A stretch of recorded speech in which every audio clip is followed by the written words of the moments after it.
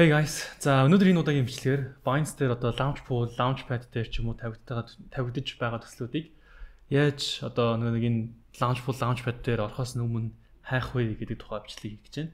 Тэгээд энэ бичлэгийг хийж байгаа шалтгаан нь юу вэ? Нэг бид нар яагаад зөвхөн бүх airdrop-ийн мэдээллийг оруулахгүй, цөөн хэдэн airdrop-ийн мэдээлэл оруулаад байна гэдгийг ч гэсэн бас энэ удаагийн бичлэгээр дэлгэрэнгүй тайлбарлаж оруулж байгаа. За ингээд бүгдээр анхаарлаа дэлгэцлэг өгцгөөе. За юуны түрүүнд эхлээд Binance-ийн launchpool, launchpad-ийн төслөг ярихаас өмнө за Binance гэдэг биржийн тухайд үлээ жоохон ойлголтоо нэг сэргээч тий.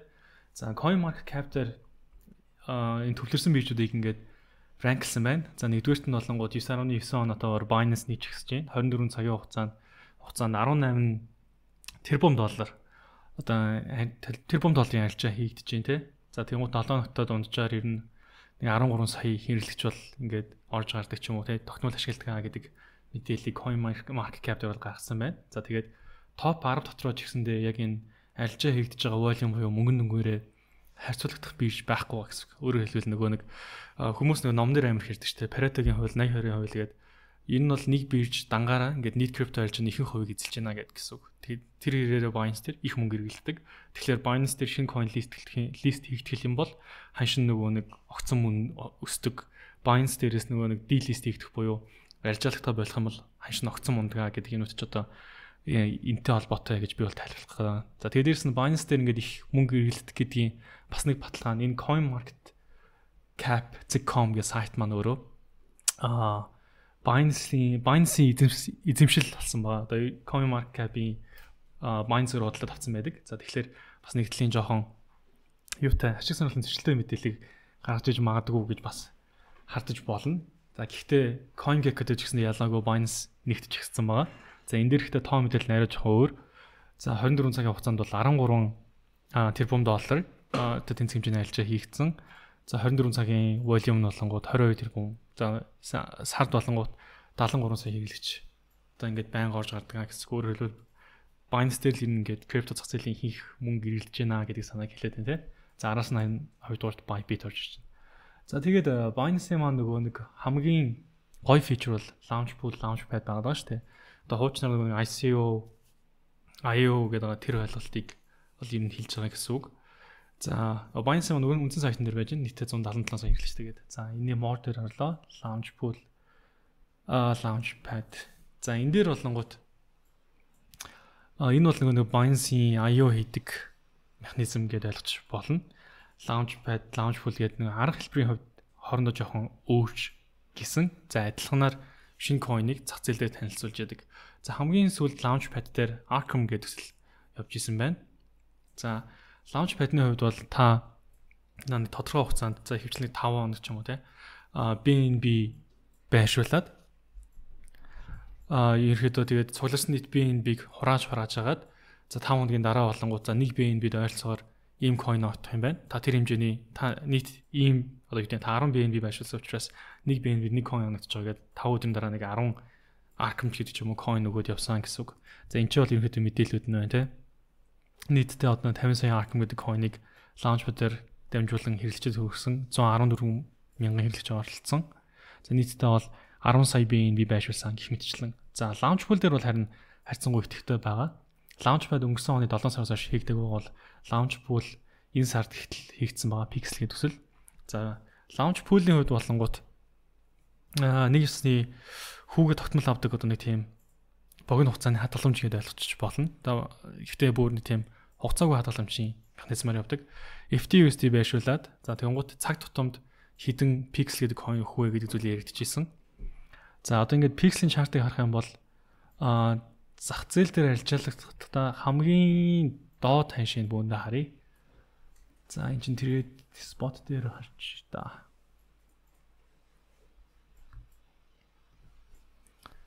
Pixel USDT.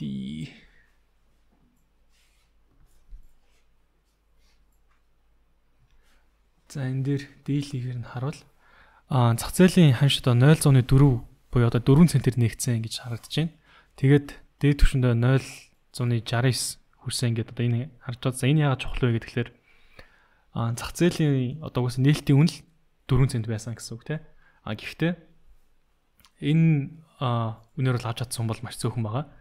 Энэ үнээр авах боломж хаана ер нь байсан бэ гэх тэгвэл энэ төсөл одоо Binance-ийн launchpool руу орохоос өмнө байсан гэсэн үг. За тэрийг яаж нотлоод байна вэ гэхээр яг нь интернетээр байгаа мэдээлэл яг баттай их сурвалж гэж бас би хэлэхгүй.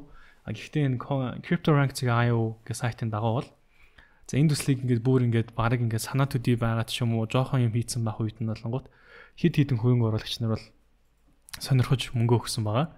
За private sale, pre-sale, private sale, хоёрдугаар private sale гэдэг ингээд явсан байгаа. Тэгэнгუთ тэр тус бүр дээр үнийн хід байсан бэ гэдгийг харж байгаа. Нэг coin үн. За ахвал болонгууд бүр ингээд цент хүрэхгүй байсан биз дээ. 0.5-аар зарагдсан байна. Тэгээд 0.9 болсон байна те. 0.5 байгаа 0.9 угаад сүүлд болонгууд 0.12 болж өссөн байна те. Тэгэнгუთ яг энэ үед хөрөнгө оруулсан хүн нэг coin-ыг 0.12-аар авсан биз дээ те. Тэгэнгუთ энэ хүн зах зээл дээр одоо ингээд 0.52-аар зарж явах тайлцээний энэ тухайн үнээсээ 42 дахин одоо ингээд мөнгө өржүүлсэн байсан гэсэн үг. Тэгэнгუთ одоо бид нар шиг нөгөө нэг яг энэ үед хөрөнгө оруулах боломжгүй хүмүүс болохоор зах зээлийн 2 дугаар арилжаа эхэлсэн хойно энэ хавьд ч юм уу эсвэл энэ хавьд нь ч юм уу аваад эсвэл магадгүй бүр энэ ч аваад ч юм алдагталтай байж байгаа магадaltaй. Тэгэхээр ер нь бол яг илүү өндөр ашигтай байя гэх юм бол Binance-ийн launchpool, launchpad дээр тухайн ямар нэгэн төсөл одоо гарч арилжаалагтахаас өмнө airdrop-аар авч чадвал илүү өндөр ашигтай гэдэг санаа яваад байгаа гэсэн үг. Тэгэхээр энэ төслүүдийг яаж хайгаж болох юм бэ гэхээр Binance-ийн өөр нэг компани байгаа Binance Labs гэдэг. За энэ яадаг газар вэ гэхээр ерөнхийдөө бол блокчейн entrepreneur хүмүүсийг болон блокчейн дээр суурилсан тийм гарааны бизнесүүд дэмжихэд зориулсан одоо Binance-ийн охин компани гэж хэлж болох юм болоо да. Ямар ч байсан нэг тийм нэг хөрөнгө оруулалт хийдэг одоо venture capital гэж хэлдэг шүү дээ. Яг тэр нэг хувийн хөрөнгө оруулалтын байгууллага нь Binance Labs гэж байгаа. За эднийх дотроо болонгууд хурцсур хөтөлбөр одоо нэг бойжуулах хөтөлбөр буюу тэр стартапуудыг үнэхээр санаанд байгаад зөв төсөл явж байгаа юм бол мөнгө санхугаас гадна менторуудаар ингэж дэмжиж тухайн төслийг зах зээлээр гаргаж ирдэг гэдэг. За тэгэнгუთ портфолио гэдэг хэсэгт байгаа. За энд болонгууд Binance-ийн одоо ингээд хөрөнгө оруулсан ч юм уу тэр бойжуулах хөтөлбөрсөн гарч ирсэн бүх төслүүдийн логонууд байгаа. За энэ чинээс одоо яг үндэ бид нэр coin гараагүй төслийг нэг нэгээр насааргаад олоод тэр төслийн airdrop-ийн мэдээллийн дагуу даалгаврыг биелүүлээд coin airdrop-аар авах боломжтой байдаг. За гэхдээ тэгэж нэг нэгээр нь дараа сууж нэгдэж байгаа хэцүү шүү дээ. Тийм учраас арай хэлбэр арга нь болонгууд Binance Lab-ийн одоо cohort буюу энэ бойжуулах хөтөлбөрийг хайчдаг байгаа. Incubation program. За бойжуулах хөтөлбөрийн 6 дугаар сизон болонгууд өнгөрсөн жил яваад ирэхэд бол хөтөлбөр нь дууссан. Одоо энэ жилийн 7 дугаар сизон бол одоо яг илтээ авч байгаа. За энэ чинээс хэдэн төсөл бол ирснийг сайн мэдэхгүй байна. Гэхдээ ямар ч байсан төсөл дундаас Binance 12 төслийн багийг сонгож аваад одоо энэ бойжуулах хөтөлбөр нь орсон гэсэн үг. Тэгээд бойжуулах хөтөлбөр болонгууд өнгөрсөн оны 9 сараас эхэлсэн. За өнгөрсөн оны 9 сараас эхлээд шалгасан 12 төсөл нь болонгууд одоо энэ харагдаж байна те. За дэд бүтцийн чиглэлээр болонгууд ийм төслүүд байна. DeFi дээр ийм байна. AI-д суурилсан төвлөрсөн бус аппликейшн гэвэл Marshall одоо эднэр байна те. За тоглоомын эсвэл SocialFi төслүүд ингээд байна. За энэ чэнэс та сайн анзаарах юм бол NFT prompt гэдэг энэ төсөл болонгууд Binance-ийн launchpool-ээр ороод coin алзаны гарцсан байгаа. За Q&A 3. За энэ бол яг одоо ингээд юу яаж байгаа. Бид нэр airdrop авах боломжтой төсөл байгаад байгаа. Энэ дээр нь очоод MetaMask-аараа бүртгүүлээд өдөр болгон одоо нөгөө нэг click to check-in буюу одоо эцэг бүртгүүлээд нэгсэндээ оноо урамшуулал авах боломжтой. За Marshall ч гэсэндээ яг адилхан байгаа. За одоо эднийхээ жишээ болгоод ороход эдний албан ёсны Twitter байна. За энэ чэнэс цаашаа энэ сайт руу нууж болж байна. Тэгээ сайт руу н ороод ирэнгуут одоо энэ дээр аппликейшн байгаа. Ерөөдөө бол нэг ChatGPT шиг AI-тууд чатлаад тэгээд шагналт нь болонгууд оноо аваад байгаа. За одоо би бол энэ ч бол одоо энэ стур систем явж штэ. Нэг 15 левелтэй. За миний хийх ёстой юмнууд гингууд одоо энэ байна те. Өдөр болгон ирцээ бүртгүүлээ, Discord дээр чат өчээд тэгээд дараагийнхаа левел ахиулаад явах хэвээр. За энэ дээр болонгууд цуглуулсан одоо юм 60 shell point буюу 60 оноо нэг юу болох боломжтой гэдэг. 60 оноо нь одоо нэг shell coin болно гэдэг ч юм уу. Ер нь бол нөгөө нэг airdrop-ын даалгавруудыг тийж нууц зарлахаа болцсон. Биш 50 болчих. 50 оноо нэг shell coin аа гэсэн үг. Тэгэнгუთ би энэ чи одоо өдөр тутмын даалгавраа цуглуулад даалгавраа хийгээд оноо цуглуулад одоо надад нэг shell point биш үү те. Тэгэнгუთ эднэрээ одоо 50 болонгууд нь юу агаад аж болно гэсэн үг. Нэг shell гэдэг coin аваад аж болно гэсэн үг. Ихэвчлэн явж байгаад хамгийн сүүлийн өдөр нь одоо нөгөө airdrop төхөөрсөн өдөр нь тултал нь оноо цуглуулад тэрийг одоо нөгөө coin болгож сэлж боломжтой байгаа. За ерөөхдөө нэг ийм хүчтэй татаад арай авт яриад байна. Тэгмүүд NFP prompt бол угаасаа coin гарсан байгаа. Мөн shell-ийн coin бол ерөөсөө гараагүй байгаа. За энэ хоёр төслөөрөө coin гарах юм бол бас Binance-д листэглэх магадлалтай гэж үзнэ. За энэ хоёроос гадна хамгийн сонирхолтой хоёр төсөл нь болонгууд одоо энэ Ethena болон Shogun хоёр байгаа. За Binance Lab-ийн Twitter дээр 2015-ны Twitter дээр за бид нар болонгууд 100 дугаар season-ы одоо боожуулах хөтөлбөрүүдээс энэ төслүүдэд хөрөнгө оруулахар боллоо гэдэг Binance Lab өөрөө зарлцсан байна. За тэр нь Ethena байна, Shogun нь NFP prompt.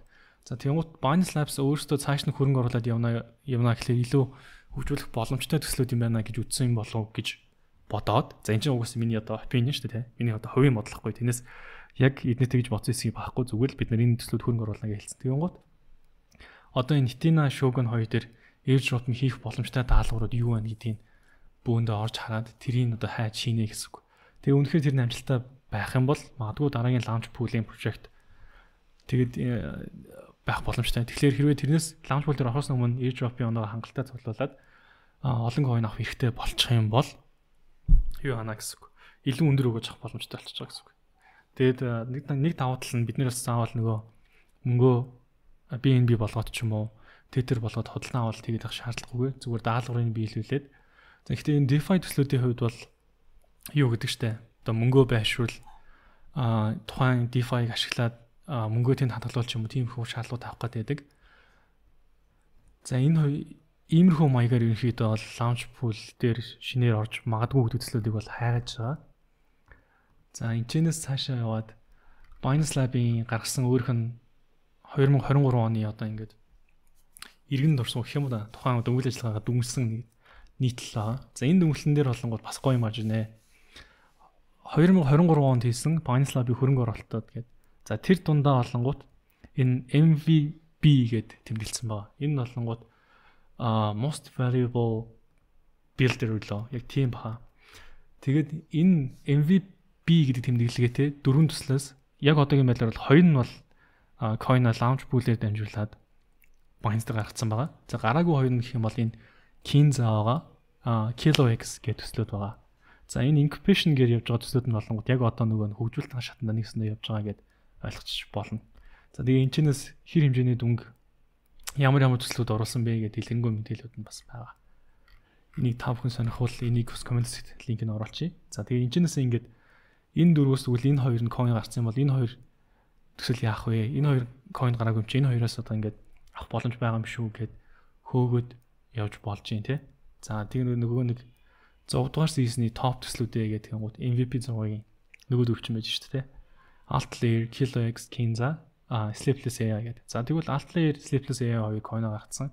Тэгвэл энэ хоёр дээр airdrop авах боломж байна уу гэж үзнэ. За KiloX л орноо.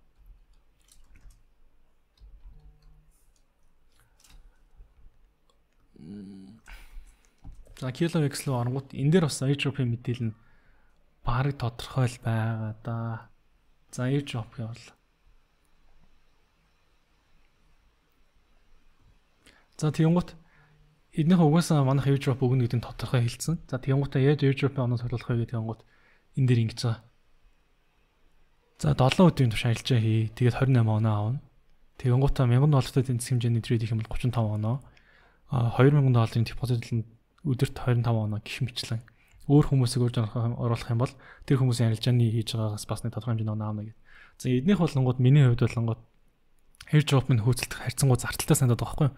$1000 арилжаа хийж явах шиг тий. Өдөр болгон ямар ч хамаагүй арилжаа хийгээд. За тийм учраас би бол эднийхийг бол хайцсан. Би бол эдний airdrop-ийн юмд оролцохгүй. За нөгөө талд нэр нь болонгууд Kinza аваа. За Kinza Finance болонгууд за энэний docs дээр нь байгаа. Иш апплуу нь ороод бас мэдээлэлд нь авч болно. docs дээр нь ерөнхийдөө мэдээлүүд нь байгаа. За Kinza-гийн airdrop дээр хэрвээ хэрэгтэй юм бол та манай Telegram руу ороод үзээрэй. Энэ дээр манай мэдээлүүд байгаа шүү. Kinza дээр airdrop-ыг яаж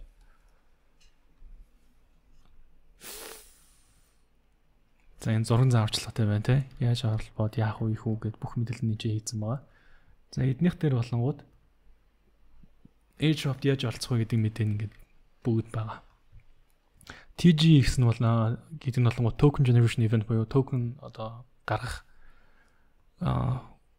өдөрч гэх юм уу одоо тэр цаг хугацаа хэлээд байгаа. За эднийх болонгууд roadmap-ийн дагуу бол 24 оны Q1 буюу одоо 1-р хөлөөлөл гэхэлэр 1 2 3 дугаар сарын айл нэгэнд нь coin-а гаргана гэсэн байсан. Тэгэхээр энэ сар гарахгүй байлаа гэхэд дараа сар гаргана. Тэгэхээр бид нарт airdrop хөөцөлтөг хангалттай хугацаа байна. За airdrop нь яах вэ гэхээр энэ ч байршуулсан одоо энд байна да. Total value locked чинь хэрвээ одоо ийшээ Kinza ч өөрөө DeFi төсөл байгаа. Эднийх дээр та $100 байршуулад хадгалах юм бол өдөрт 1 оноо авна. За $50 байх юм бол 2 өдөр болж иж 1 оноо авна гэх мэтлээ оноо цуглуулад за тухайн оноогоо одоо энэ Kinza-гийн токен руу хөрвүүлэх боломжтой юм төсөл яваад байгаа. За тэгээд ерөнхийдөө бол процесс нь ойлгомжтой шүү дээ. За Binance-аар үс их мөнгө хэрэглэдэг юм байна. Тэгвэл Binance-аар at least coin болчих юм бол энэчээс илүү хашиг хийж боломж байж магадгүй байна гэж үзээд тэнгуут ямар coin листлэгддэг юм бэ гэж хангууд Binance Lab-ийн өөрөх нь хөрөнгө оруулсан coin-ууд листлэх магадлал айгүй өндөртэй байгаад байсан. За тэгвэл Binance Lab нь ямар үйл ажиллагаа явуулж байна гэдгээс нь ингээд хөөгөөд за зарим төслүүд нь л угаасаа гарцсан юм чинь тэр төслүүд бол өнгөрсөн. За гараагүй төслүүдээс нь харин яаж airdrop авах боломж байна гэдгийг хөөгөөд за тэрнээсээ одоо ингэж хөөж явсаар байгаад иймэрхүү маягаар одоо төсөл натаад байна шүү дээ. Kinza байна.